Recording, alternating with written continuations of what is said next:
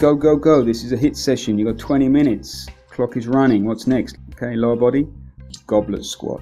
So again, with any weight, could be a dumbbell, could be a kettlebell, could be a disc, could be a bottle of water, could be a backpack.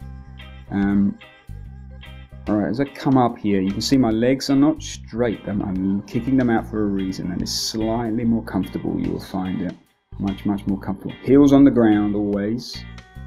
Okay, bum going back when you come up. Give you a little flick with the hips. Bit of a sexy move. So my heels are planted. Kind of got that 90-degree bend there. There we go. So you can't really see with these shorts, but there's a little flick with the hips.